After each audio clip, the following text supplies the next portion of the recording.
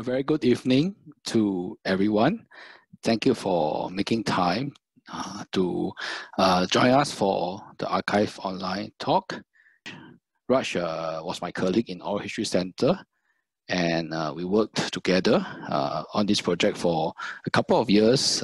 For me, it's a great learning experience, and also I get to meet many friends from the Indian community.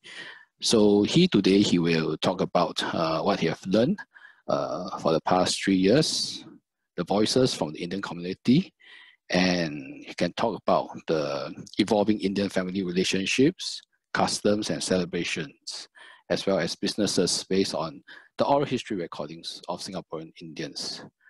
So after the talk, then we will do the Q&A. So without further ado, let me welcome Raj, please. Welcome to my home, because I'm doing this talk from home. And this talk was supposed to be in March, and somehow if it was done in March, then we would all be in the same auditorium. I'll be looking at you, we can have eye contact, you can even snarl at me if you didn't like whatever I said. Now, frankly, I can't see anyone. I can just look at myself, and it's becoming a bit tiring just looking at myself. Now, coming back to today's topic. Now, today's topic, the information today that I'm going to share today is basically lifted from our oral history collection over the last 3 years, and some of my own personal experiences as a Singaporean Indian who's born and raised here. So it's from these two perspectives.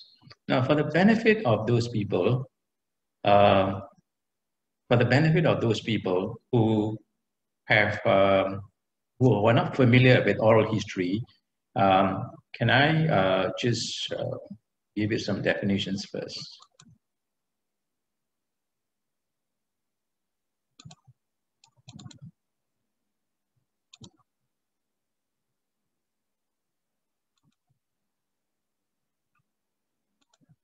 Okay. Now, if you look at these definitions, basically they are recordings of people's memories, what people saw, what people experienced, what people witnessed, how they felt, what they felt. So there are a lot of stories embedded in oral history. In fact, once someone asked me, what's the most interesting oral history that I've ever heard? But I think it's difficult to say, because almost in every recording, there's something special, something very unique. So I would invite all of you to, when you have time, to come down to the National Archives, at our website and listen to our recordings. You can do this in the comfort of your own home or in your office or when you're on the train. So there are a lot of rich stories for you to listen to. Okay, so now, if we want to talk about evolving relationships, we must move back in time.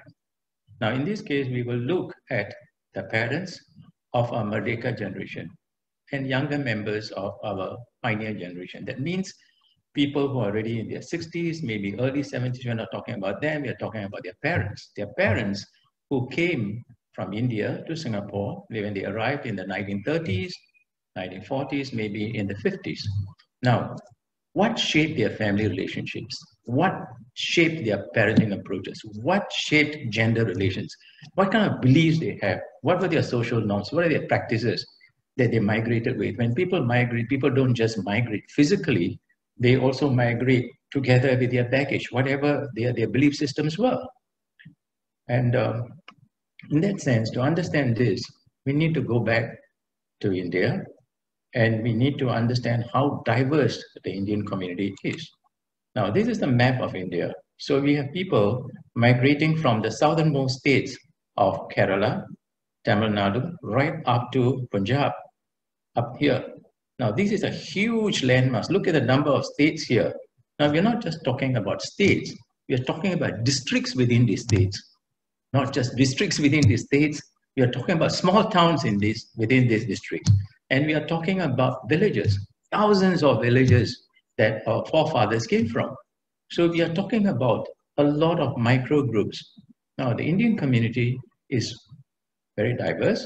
Now, not just in terms of origins, in terms of language. People spoke a variety of languages from the southern tip to the north. And we also have another group of Tamil-speaking people who migrated from Sri Lanka. Now, and so their languages were so different. They spoke anything from Tamil, Malayalam, Telugu, Punjabi, Gujarati, Bhojpuri, so there were so many languages. In terms of religion, we were also very diverse. So we have Hindus, we have Muslims, we have Christians, we have Sikhs, we have Jains. And if you look at the culture of India, I mean, it's really rich.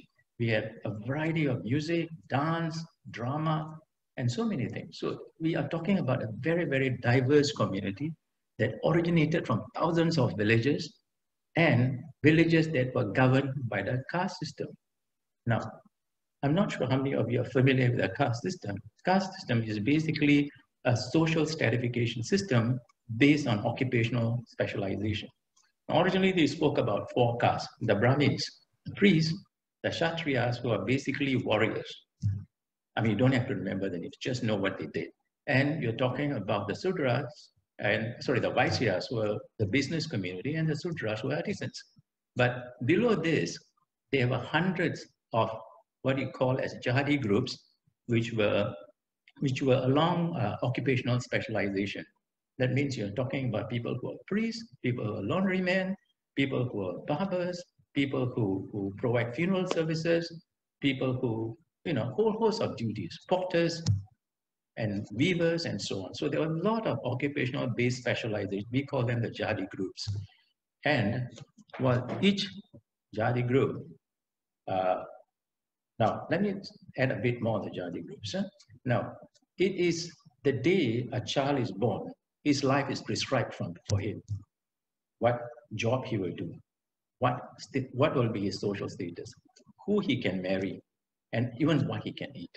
For example, let's say if you're born as a Brahmin, then you would become a priest. So you will start learning the scriptures. You will be taught how to conduct rituals, marriages, and so on. You will become very learned. You will learn more about religion, and you will live a very disciplined, a very prescribed life. No chicken curry for you, no fish curry for you, because you will be a strict vegetarian. The day a child is born, everything is prescribed for him. If, let's say, your father was a cobbler, then you probably have wider food choices. I mean, you pretty much can eat anything. You don't have to confine yourself to a vegetarian diet. You will learn how to repair shoes. You will do things like that. Likewise, if your father was a hairdresser. Hairdresser, those days, they don't do color surveys and rebonding, so they call them barbers. So you learn how to snip hair. You learn how to shave. So this is what happens. Now, every one of them provided a very valuable service for the common good of the village, to keep the village functioning. Unfortunately, there was a hierarchy. Unfortunately, there was a hierarchy, which is based on ritual purity or ritual pollution. Now, let me explain this. Let's say you're a Brahmin. You rank very high because you connect men to God. You live a very clean life. You're a vegetarian. And so you are ranked very high. You conduct rituals and so on. But if, let's say, if you're a barber, then you would, what you call as, you deal with human waste. Hair is considered human waste. Or you deal with, you're a cobbler, you deal with cowhide and things like that. So anyone who's dealing with the lower jobs, or if you're providing funeral services, for example, you're a grave digger, or you handle cremation work. Now, these are considered as ritually impure. So this is how the division is. Of course, in the middle, it's not very clear cut. Now, when you are born into a particular jati group, not only it determines what job you will do, you can only marry within your group. If you're a Brahmin, you will only marry a Brahmin. And inter-caste marriages are not allowed. And there's no occupational mobility.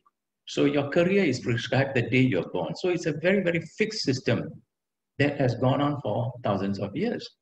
Now, even, you look at certain groups like the Sindhis, who look very homogeneous, but I understand from Mr. Chaddarbush that even the Sindhi community, you have groups like Baibans, Amils, and Shikapuris.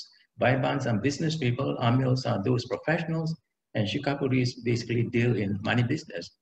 Even the Tamil Muslim community, they have the Rauturs, That means their ancestors actually dealt in horse business. They imported horses and sold horses. And the Maracayers were basically mariners who were traders and in shipbuilders. And the Leves who were religious teachers. So you're talking about so many micro groups. That means people who came from small villages. There's so much diversity within them. There's so much differences. So you're talking about a very, very diverse. So everybody is broken into very small groups. And what do you do when you move into a new country like Singapore? You go along where your villagers stay, where your members of your caste stay. So there was a lot of the residential patterns were largely determined by such things. So you have huge congregations, huge number of people living in, say, places like Jalan Kayu, Tanjung Baga, naval base. A lot of them were working for the British forces, and there were a lot of kampungs. They were living there, and some of them were also living in the workers' quarters. When they work for the public works department, public health department, and so on. So what happens? Technically, the Indian village, not technically, the Indian village has been transformed to Singapore into different parts of Singapore. So within Jalan Kayu, you might have several villages, which were from India actually. And when people are in small groups, they come from the same place, they are kind of like pressured, they have to conform to social norms. When they migrated, they came here with the social customs and practices. So things like, that in intercaste marriages, which is not allowed. So people were highly conscious of their personal and their family relations, family reputation. Now, when you migrate, you came in search of a better life. So everybody wants to show that they are doing well.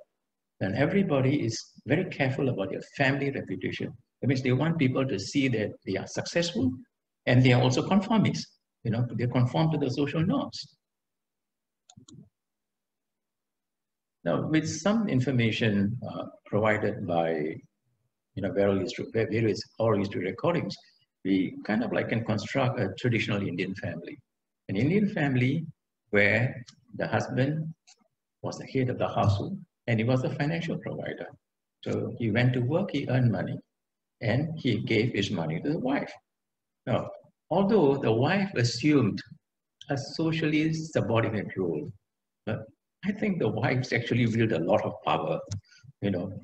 Whoever handles the purse string actually got a lot of power within the family, right? And these mothers were actually very amazingly resourceful. They managed their money very carefully. Now you see them in the markets, they really drive hard bargains. They carefully buy their vegetables, their fish and chicken, and they will really, really bargain very hard. They will try to save as much as possible. Some of them will rear chickens on the side. And Mr. Ramjana Masir, who shared the story with me, his mom actually had a cow, and the family's milk supply was from the cow. And they were actually living, his parents were actually what you call as jagas or watchmen. Now we call them security guards. They live within the premises of the factory. Outside the perimeter of the factory was state land, and their cow was actually housed there. And they even grow some vegetables. So it is this kind of a social setting we talk about. And the Indian mothers were very clever with money. They tried to save as much and squirrel as much, as savings as possible. And they will invest in gold jewelry. Why gold jewelry? First, gold jewelry can be given as bridal gift. Second, you're talking about people who want to show that they are doing well. So if you're gold jewelry, you're wearing a nice thick necklace, and you're wearing gold, gold bangles and rings and, and so on, and, earrings and maybe nose studs. Now that means you're doing very well. You've got lots of gold. So it's a way to show that you actually have arrived in life, And there was also a practical purpose, especially for families who are not doing very well. See, whenever they run into a very tight situation, they need some quick cash. What they can do is they can just pawn this jewelry and then use the cash and tide through that times.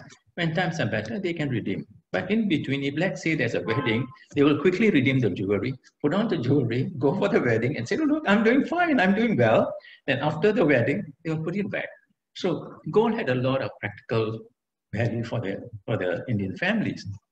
Now, you see, you're talking about microgroups here. Now, the Indian parents felt a very special responsibility for their daughters. Now, a lot of it is out of love for them, out of concern for their daughters. Then the Indian parents felt, today when we educate our daughters, the minute they start working or when they finish their studies, we feel that we have almost completed our responsibilities. But those days, Indian parents felt that the ultimate responsibility, the most important responsibility, is to get their daughters married and keep them and set up a very happy marriage life for their daughters. So they're very, very protective. In fact, the relationship between the parents and daughters actually go beyond their marriage. Even during childbirth, those days, the daughters used to come back to the mother's house. So it's a very, very special relationship.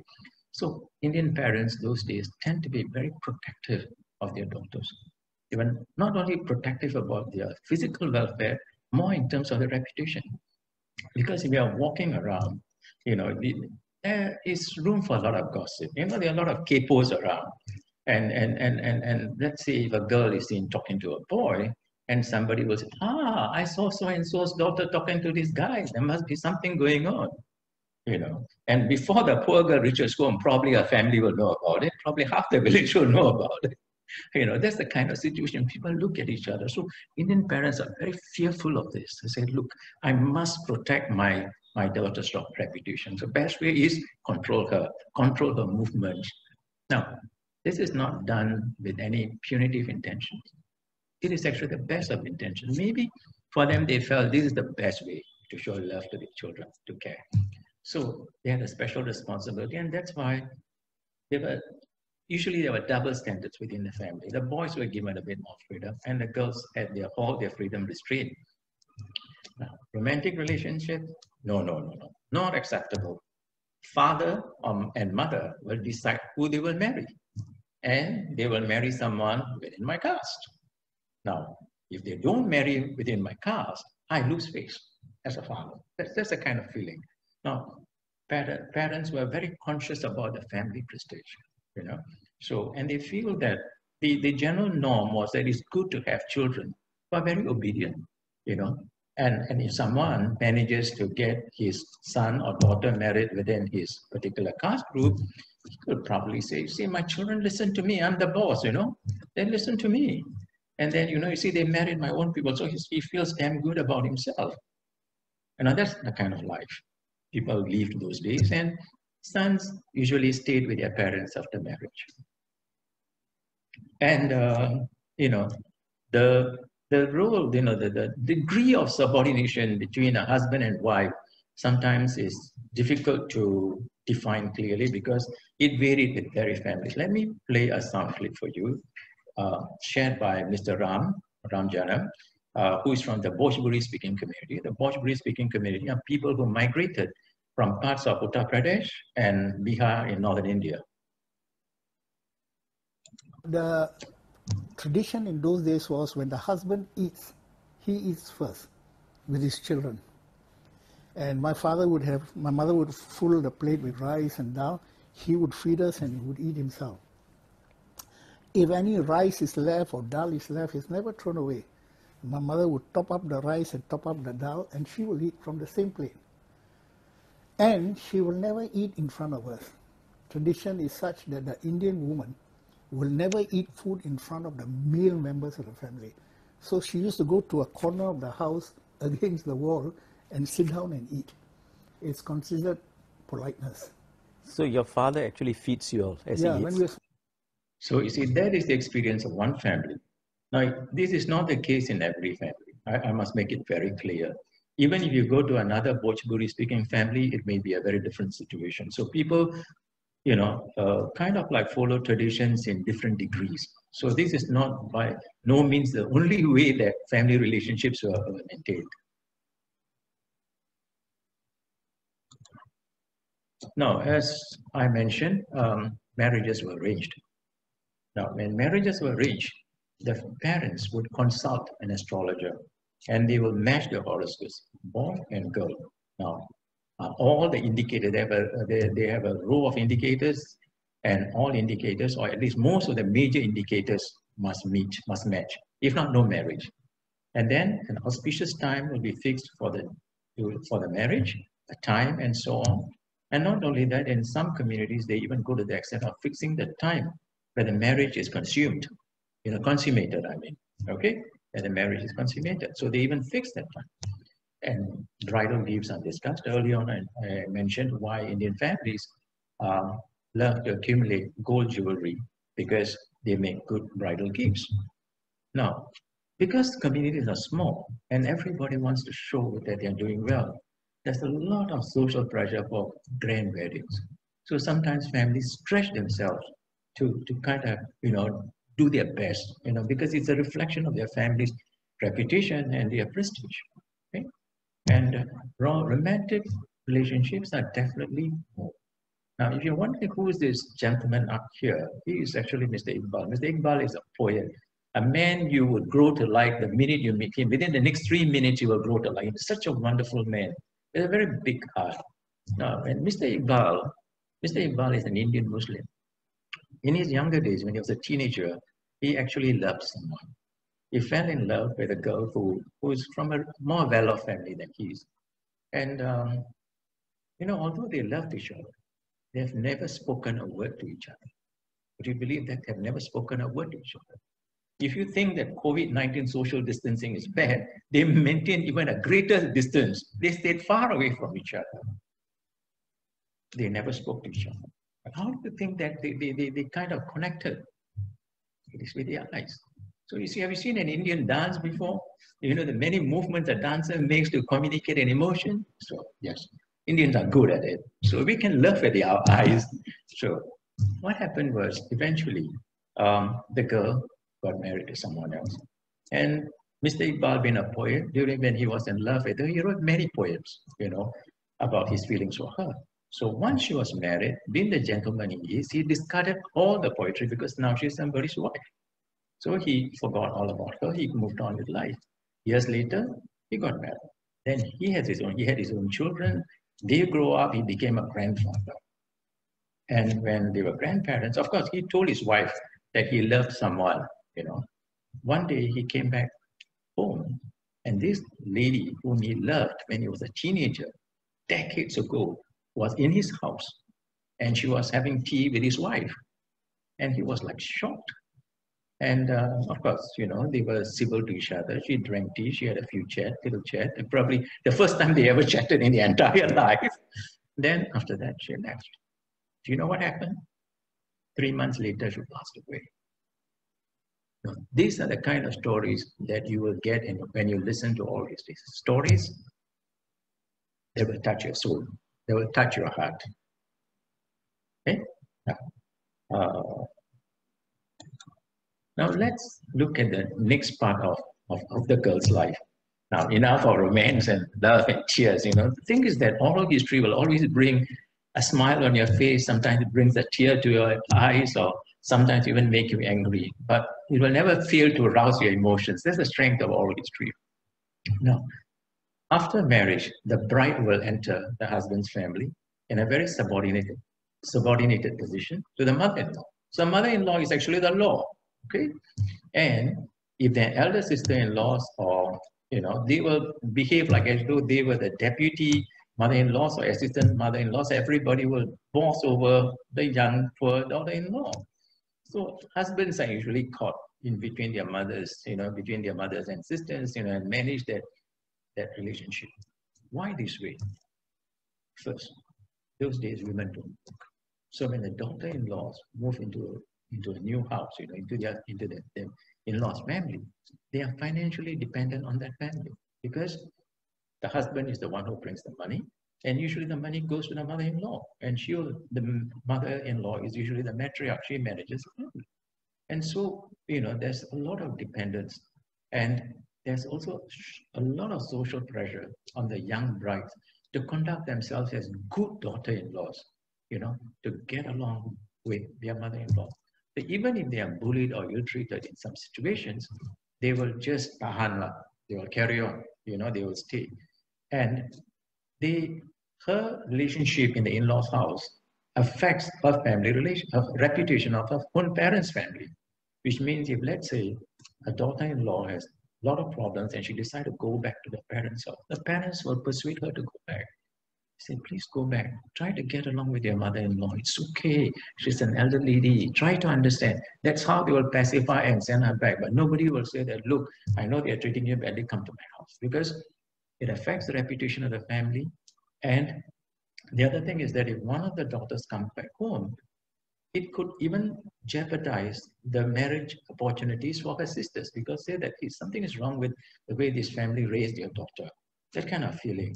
So parents are again trapped, brides are trapped. So it's a very, very funny situation.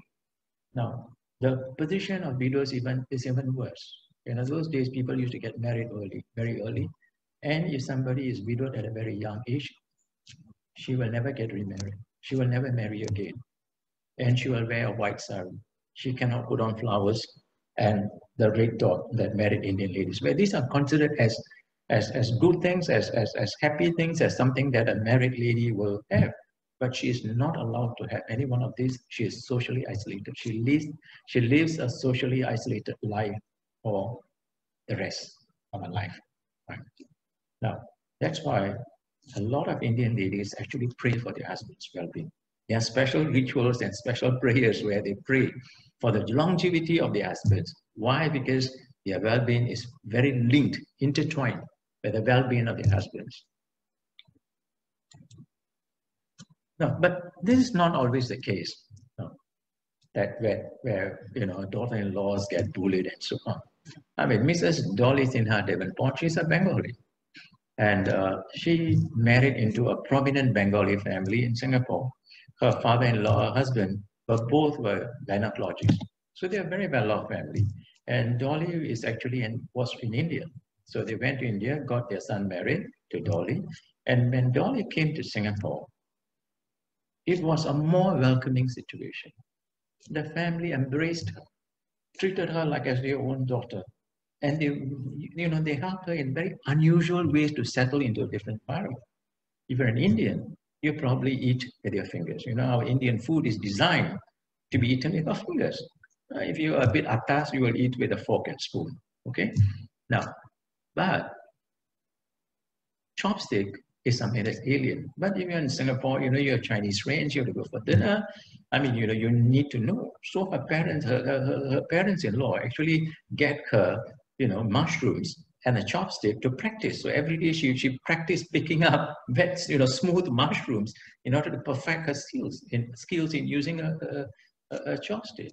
And not only that, they even, because she's away from her family, they organize recreational activities for her, like get her to learn flower arrangements, get her to do pottery. And, interestingly, after that, she even went to do her law degree. So even she continued with education. Dolly was actually a botanist by training, but after her marriage, she became a lawyer. Isn't that amazing? I mean, even in a very conservative times, families treated some of their daughter-in-laws very, very differently. And Dolly was also encouraged by her family to get involved in social activities. And she was the pioneer member of the Asian Women's Welfare Association. As you know, thousands of people benefit from the work of this association. And she was one of the pioneer members who started this association. And she also became the president of the Bengali Association of Singapore. Not bad, right? For a lady, in a time where most families were conservative, your in-laws were so good to you. Now, that's not the only one. Let me look at another family. Now, you must have heard about constitutions. Countries having constitutions. Associations having constitutions. How? Have you heard about a family constitution? Mr. Shabir Hassan Bai's family had a family constitution. Now, Mr. Shabir Hassan Bai is of Gujarati origin. He is a Gujarati Muslim. A perfect gentleman.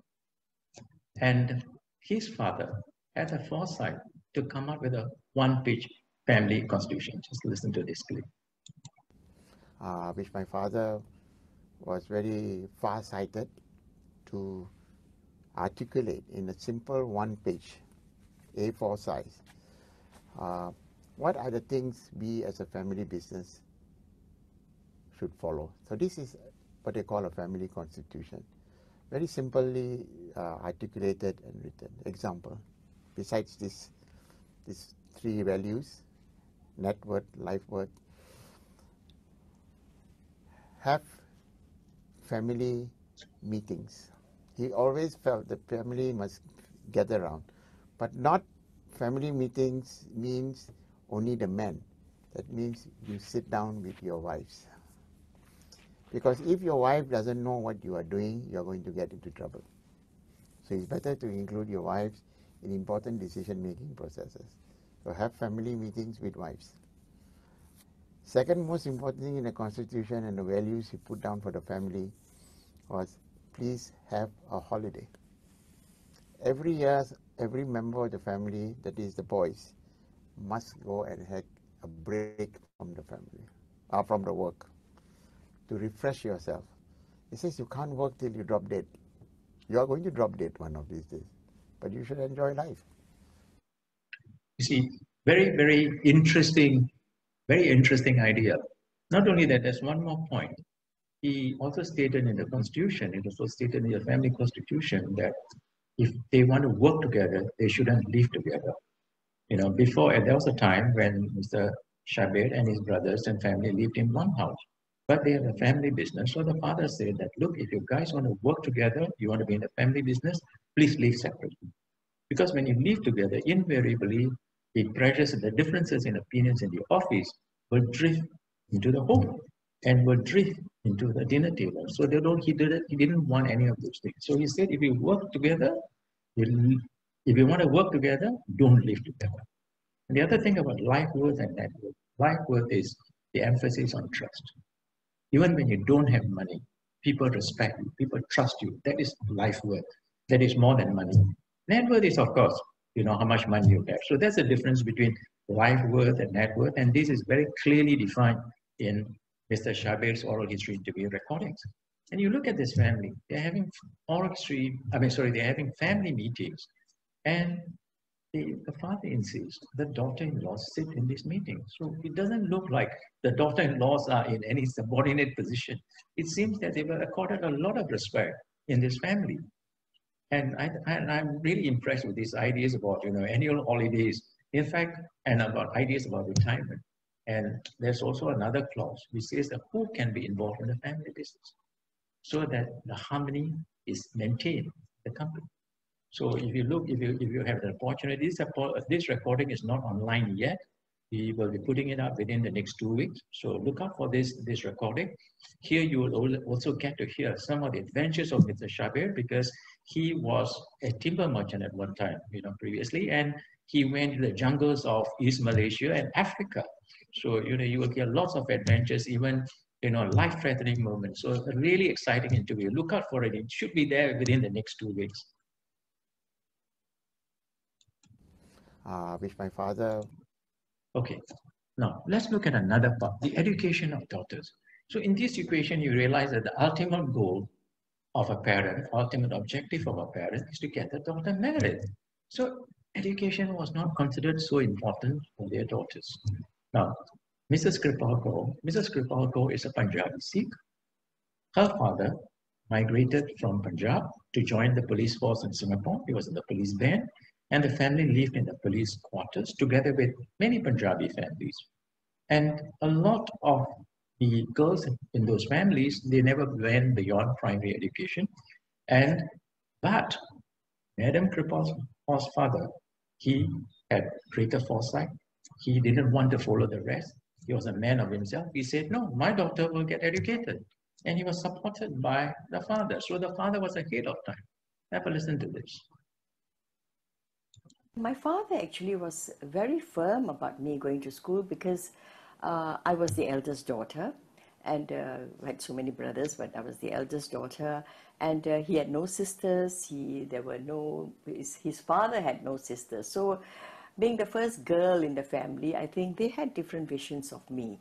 And he said, no, she must be educated, she must be able to write. And he was proud of the fact that I passed my PSLE when no other girl in the band had passed. So I did go on. Things didn't change when I was still in the secondary school, but when I started working, things didn't change very much. But I think later, when I became a qualified teacher, the glamour of the job took people by surprise.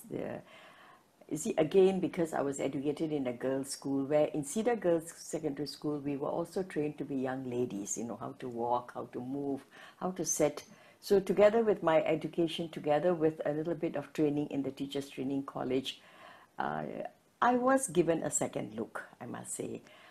And I think the glamour of, you know, Bhagwan Singh's daughter is a teacher, and look at her going to school with a handbag and the books and so on, became the glamour part of it. So we just accepted it and worked on. But although all this was said and done, the other one thing was that it was a good thing I was working, because the year I started working, my father retired from the police force. And so, of course, that monthly salary is not coming in. My elder brother was still in the university, as he was on a scholarship, and the younger siblings were schooling. So my salary that came in was very, very helpful. And so that also put a lot of questions in people's mind: should girls work or not? You know, and I'm so very glad that it was my family that put things right there. And I also know that in many families, girls of my age in that family didn't go to school, but after me, the younger ones, the parents insisted on sending them to school as well. So it was a bit of an achievement, I must say, because people realized and people saw that there is somebody's daughter who is quite good in the home, but she's also, you know, doing this and doing that. I think our daughters can do the same. I am glad in many ways that we did set a trend, and that is thanks to my father and to my brother, who was a scholar himself and who was a very forward-looking person. Thanks to a very forward-looking father and brother, Singapore had one more good educator, and the Punjabi community had one capable community leader. Next, let's look at another family. Here we are looking at the family of Mrs. Vijayam Sharma. Mrs. Sharma is a Tamil from the Tamil community. She is a Tamil Brahmin, and she's a retired school principal and an Indian classical music guru. Now, interesting, you know, what she mentioned during the interview was that now Mrs. Sharma is in the 80s now. Mrs. Sharma is this lady over here, and this beautiful lady over here is our volunteer, Ms. Premalata Naidu. And Mrs. Sharma shared that during her, her mother, if she's in the 80s, her mother must be a lot older, right? In those days, when her mother came into her grandparents' family as a new daughter-in-law, the family knew that the mother had a musical background. They sent the mother for further musical training after she came into the family. Now, that's interesting, isn't it? In the sense that, you know, your daughter-in-law comes into your family, you know, she's got an interest in music, and she's given further music training. And the mother was apparently a very determined lady who learned English by reading the newspapers and attending my classes. So she had a lot of support from her in-laws, but also with musical background. So it's a very different kind of setting. And the other thing is that Mrs. Sharma, her four sisters and brother were all educators. They were all in the education field. Mrs. Sharma, decided to start work after O levels because of financial constraints, but two of her siblings went on to do a degree. And all their family members, all her brothers and sisters were into music and into dance, and they were active in the arts field. Now, you look at this family, they are very, very progressive. Okay? They are very, very progressive, and in terms of educating their daughters. But they were traditional at the same time. You know, below are all the festivals that were celebrated by this family. Now, in Mrs. Sharma's interview, she actually listed all these festivals, the significance of each of these festivals, what food is prepared, the recipe for some of this food, and the gods that they worship during this, for these festivals. And a lot of these festivals are also, meant for the well-being of the family and well-being of the husband. So it's interesting in the sense that in this family, a very progressive thoughts as well as tradition coexisted together. You know, that's a very interesting part of this family. Now let's reflect on all these families that we've heard so far. Now some tend to be very conservative, some tend to be more progressive, and some tend to be, you know, super supportive. Now, could there be factors that influence these different experiences? Now we have to ask ourselves. I mean, we can't come to any conclusions on the basis of just a few families, but just some food for thought. If you look at it, I think it also depends on the education of parents. See, Mr. Shabir Razan's father is educated. Mr. Sharma's father was a school teacher who later became a clerk. And so is Dolly Sinha's in-laws. They were educated people. So did education make that difference that made people more welcoming? We leave that question open. Second, whether they are first generation or established family in Singapore. In the case of Madam Kripalko, they were first generation. First generation normally come in with some of their value systems from India. But if you look at Mrs. Sharma's family, she was third generation. And her parents were educated. And for Mr. Shabir Hassanbhai, it's also third generation. Now, third generation means they would have had different kind of exposure. They would have been exposed to other communities. There's a strong possibility that they have been exposed to other communities in Singapore. They have a broader horizon. And third, socioeconomic status. Now, if you look at Dolly's in-laws, they are very affluent. They are well connected with the who's who in Singapore. And, you know, they attend all these social functions. So their attitude is very different. So even in one period, if people with different backgrounds treated their family members differently. But like I say, these cannot be generalizations. These are all unique to these families. But, you know, I think it is good to just try to understand what could have brought about these changes. Now, what changed everything? Now, this is the part. First, thanks to Singapore's public housing programs, you know, all the enclaves were broken. People were resettled all over Singapore. They were dispersed.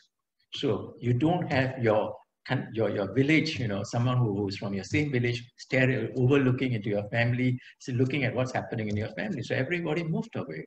So the pressure is gone. You know, you feel unshackled. Now you're in a different environment. There's so many different people living around you. So that's first. Second is education. Now, with more education, when Indian girls went to school and they got educated, they opened up, you know, they realized that, you know, why are we living, you know, why should we be like this? And with exposure came more confidence, you know, they became more self-confident and they became financially more independent when they finished their studies. They were able to earn their money. So when you have money in your handbag, on your purse, I think you feel more confident, you feel more important, more accomplished. So you no longer have to listen to people. You don't have to be subordinate. You know, the kind of self-confidence one gets. Now, economic development, even for, you see, in the 1970s, you know, Singapore was fast industrializing. There were a lot of factories in Singapore that provided jobs for low-skilled production operators. So even girls who didn't have much education were able to find jobs.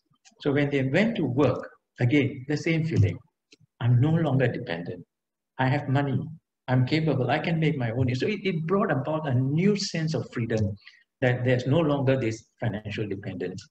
And when people moved out to study, went to work, they meet other people. And you fall in love, and you fell in love. You know, so there were more love marriages. So slowly the caste conscious started disappearing. And then when you are in love, you don't necessarily ask someone, excuse me, what was your grandfather's profession? Was he a cobbler? No, you won't.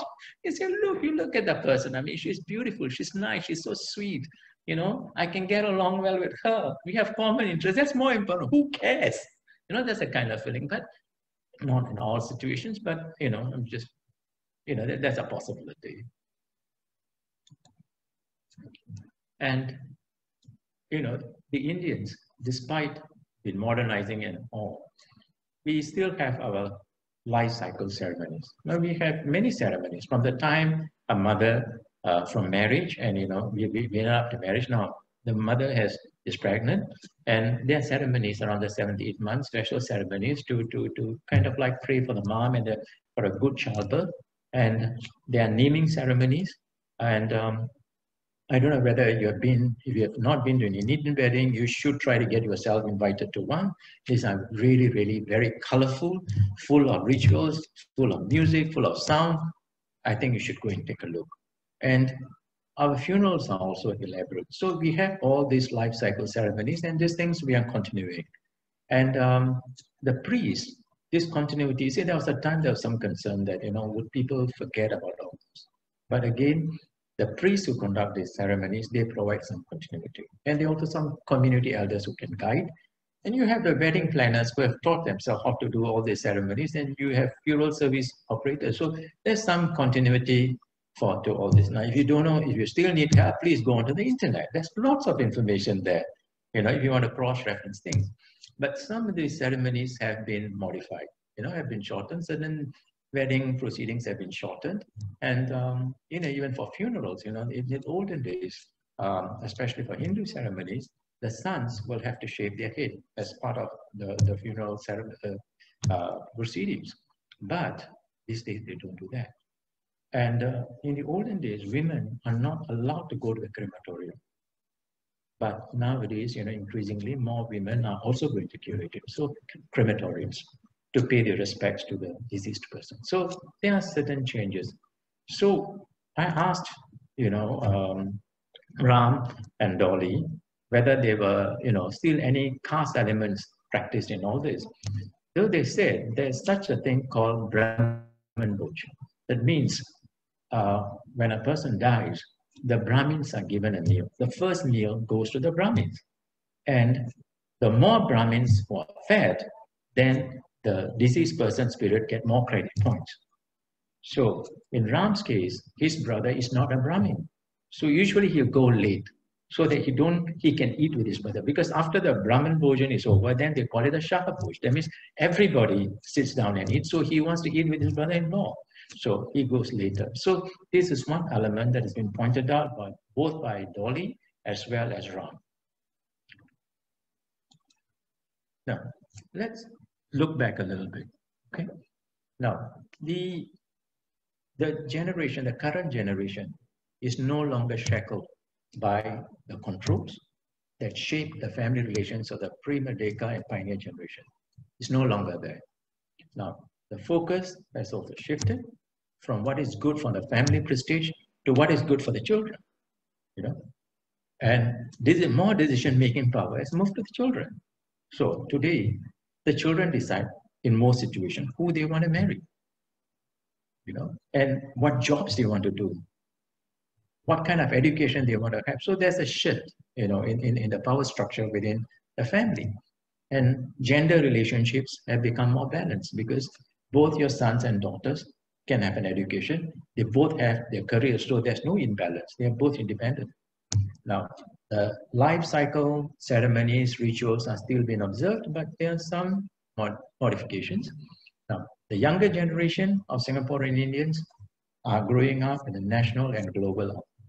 So in one generation, everything has changed. Okay. Now, let me touch on Indian families. So in Indian businesses, in the interest of time, I'll just confine myself to just one business, okay, because we're running a bit of time. Ben is staring at me. Okay, now, let's look, I mentioned about Indian jewelry earlier on. No? Now, Indian jewelry is traditionally handmade by goldsmith. They belong to a clan called Pattars. This is in Tamil Nadu, South India. Now, it's a design and make model. That means the Pattar will design the jewelry for you and he will make it. And he will have drawings. He will draw, design, and make. It is individually handcrafted. Okay. Now in Singapore, the business practice was for Pattars they took orders directly from customers. Like say if your mom wants to make a piece of jewelry, she go to the Pattar, they will look at the drawing and they will decide. And they will also fulfill orders for the jewelry stores, largely in Serangoon Road, and some subcontract jobs from other Pattars. Apart from just making jewelry, they also specialize in ear piercing and nose piercing. These days you go to a doctor to get such things done, but those, or somewhere, but those days it is done by the goldsmith. Pretty painful affairs. So, according to Mr. Palaniappan, who is actually a jeweler, in the 1950s and 60s, there were about 400 pathars operating in the Strangled area. Very individual craftsmen, individually designed jewelry, and they went in business. And they were also operating in places with a huge concentration of Indians like Changi, Tanjung Pagar, Jalan Kayu, Sembawang, and so on. So, you know, the huge number of pathars were operating in Singapore in the 50s and 60s. By the 90s, they were reduced to 10. Now, you can't find a pathar around. What happened? How did a group of people whose ancestors have been dealing, you know, who have been goldsmiths, suddenly are no longer around? Because of disruption, business disruption. It started with the introduction of machine-made jewelry, because the Chinese jewelers introduced machine-made jewelry, now which is faster to make, cheaper to make than, you know, individually crafted jewelry, and it also allowed for mass customization. So much so that, you know, even the Indian jewelry stores started buying from the Chinese makers. So the pathars couldn't handle this disruption, because for hundreds of years they have operated their way. They have operated as individual craftsmen, not as a business, you know, like in a group like that. So they couldn't take the disruption. Neither were they wealthy enough to adopt this technology. So a lot of them retreated back and tried to focus on specific jewelry which is linked to certain Hindu marriages, like, for example, the thali or the Mangal suit or Trimangalyam. You know, these are things that Indian brides, you know, wear on the wedding, and they wear it for the rest of their life. So this is uniquely crafted. They go in there, but they still couldn't manage. And eventually that whole thing changed. And the business did not stop there, but the business kept evolving. Now, in 1992, there were just about 10 jewelry stores in Strangled Road, and they all had a regular clientele. Every family is connected to a particular jewelry store, because, you know, they feel that I must buy jewelry from this shop because it's very lucky, you know what I mean? So for my daughter's wedding, I'll buy from there, you know, so that sort of a thing. But today, there are 60 jewelry stores, including large foreign chains in Singapore. The competition has become intensive, and jewelry is no longer made in Singapore. You know, the pathars, from individually crafted jewelry to mass customized machine-made jewelry, now is no longer made here. The jewelry is actually imported from India, from places like Tamil Nadu, from Calcutta, from Mumbai, and even Dubai. So the whole business has changed, you know, completely. And with that, I think we have almost reached 1 hour. So I think Ben is getting very upset with me. So I will end my talk here. Thank you for your patience. And we can look at questions now. Hi, Raj. Thanks for the wonderful talk. Okay, we have a few questions. Okay, so I will fill the first one. The first one is from Chitra Prasad. So she asked that there are some insights from the younger generation can throw more lights into the changes. So does the Oral History Center interview members from the younger generation? Usually the practice is that when we interview someone, or at least the current practice, is usually to interview someone who is in the older age group. So you get a range of experiences over a broad perspective, because, you know, within a person's lifetime, they go through different cycles, different changes. So most of the interviewees are usually in the older age group. We only interview people in the younger age group where there are certain episodes. Like, for example, today now we have a COVID-19 situation. So we may choose to, you know, interview people who are younger, who have experienced certain things there. But usually the practice is to interview older people, so that they can give a broad perspective, they can share a range of experiences over their lifetime and how things changed over a lifetime. The younger person would probably give what is current today. Thanks, Raj. Okay, so we are running very short on time, but we do have a few more questions. So another question from Prasanna Nae. So do you think the caste is still a major consideration in Indian marriages today? Will it be same for the different Indian groups? I think that the caste system is a relic of the past. Now, when people moved from India to Singapore, they came with this particular practice. But it is very inconsistent with the way our younger generation is raised. Now, the younger generation and probably the Merdeka generation, we grew up at a time where, Singapore, in multiracial Singapore, multi-religious Singapore, where we learn to live harmoniously with other people and we learn to respect each other. And we also believe in meritocracy. Ours is a meritocratic system. So in such a system, we are programmed very differently from the practices of the caste system, which is very fixated. Ours is more, it's a more progressive system. It's more dynamic. So the question is, if let's say when two people are falling in love, they will fall in love and they want to get married, it will be for a different reason. So, like I mentioned during the talk, the ancestor's profession or the grandfather's profession doesn't mean much to them.